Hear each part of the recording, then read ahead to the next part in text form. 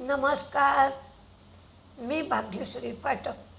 Market आणि मी हा सोप्या मराठीतून शेअर मार्केट समजावून सांगण्याचा माझा एक उपक्रम आहे. एक IPO येतोय, तो आधी पाहूया आणि मग बाकीच्या गोष्टींची आपण चर्चा करू. IRM एनर्जी हा IPO 18 ऑक्टोबरला उघडतोय आणि 20 ऑक्टोबरला बंद होतोय. हा IPO 545.40 कोटींचा आहे. हा पूर्णपणे फ्रेश इश्यू आहे. याचं लिस्टिंग 31 ऑक्टोबरला बॉम्बे स्टॉक एक्सचेंज आणि नॅशनल स्टॉक एक्सचेंजवर होईल. मिनिमम लॉट 29 शेअरचा आहे. त्याचा प्राईस बँड 480 ते 505 एवढा आहे. रिटेल गुंतवणूकदारांसाठी 35% कोटा ठेवण्यात आला आहे. ही कंपनी गॅस डिस्ट्रीब्युशन कारभारात कार्यरत आहे. ही गुजरातमधील बनासकट्टा, पंजाबमध्ये फतेहगड साहेब, दीव आणि दमण इथे कार्यरत आहे. कंपनीला 2020मध्ये सिटी गॅस डिस्ट्रीब्युशन कंपनी म्हणून इंडियन पेट्रोलियम इंडस्ट्री फेडरेशनकडून मान्यता मिळालेली आहे. कंपनीकडे 216 CNG गॅस स्टेशन आहेत. 22-23मध्ये त्यांचा रेव्हेन्यू 1045.10 कोटी होता, तर त्यांचं प्रॉफिट 63.14 कोटी एवढं होतं. रॉयल ऑर्चिड हॉटेलनी म्हैसूरमध्ये रिगेंटा कंट्रोल जवाजी या नावाने नवीन हॉटेल सुरू केलं. रिजेंटा सेंट्रल जवाजी या नावाने नवीन हॉटेल सुरू केलं. कोणी? तर रॉयल ऑर्चिडनी. कारण या क्रिकेटच्या मोसमात हॉटेलचे शेअर चांगले चालत आहेत. त्याचप्रमाणे IOC आणि NTPC ग्रीन यांच्या जॉईंट व्हेंचरमध्ये IOC 1660 कोटींची गुंतवणूक करणार आहे. साई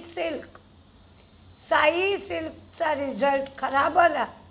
प्रॉफिट कमी झालं, रेव्हेन्यू कमी झालं, मार्जिनसुद्धा कमी झालं. आदित्य बिर्ला मनी यांचा रिझल्ट चांगला आला. प्रॉफिट, रेव्हेन्यू, मार्जिन सगळं वाढलं. केम्ब्रिज टेक्नॉलॉजीला त्यांच्या बोर्ड ऑफ डायरेक्टर्सनी $50 लाख एवढी गुंतवणूक करायला परवानगी दिली. यातून ते स्टार्क टेक्नॉलॉजीचं 100% अधिग्रहण करतील.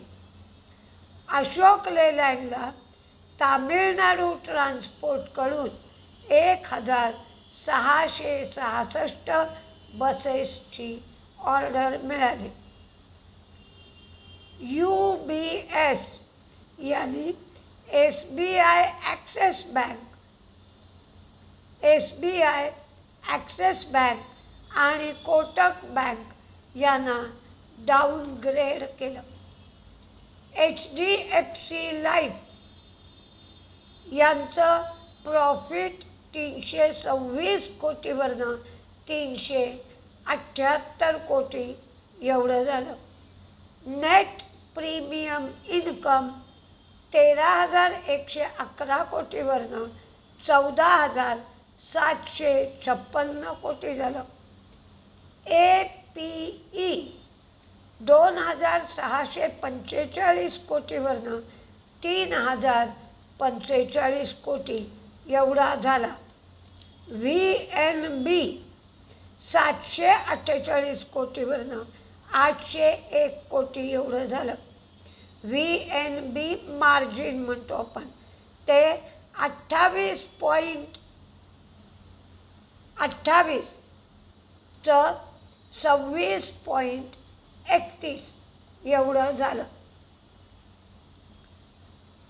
या वेळेला निर्यात आणि आयात दोन्हीही कमी झाली, पण आयात कमी होण्याचं प्रमाण जास्त आहे, त्यामुळे ट्रेड डेफिसिटसुद्धा कमी झालं. लुपिनच्या ॲपालुटेमारे या औषधाला US FDAची मंजुरी मिळाली आहे. आज मार्केट अखंड दिवस मंदीतच होतं. काही ठराविक शेअर वगळता बाकीचं मार्केट मंदीत चाललं होतं, कारण अमेरिकन बँकांना सुद्धा डाऊनग्रेड केलं. त्याचप्रमाणे आपल्या इथे सुद्धा बँका डाऊनग्रेड करण्यात आल्या. त्यामुळं बँक निफ्टी मंदीत चालू होता आणि अमेरिकेचे महागाईचे आकडे जेवढे अपेक्षित होते त्यापेक्षा महागाई जास्त आल्यामुळे त्याचा आज मार्केटवर परिणाम दिसला.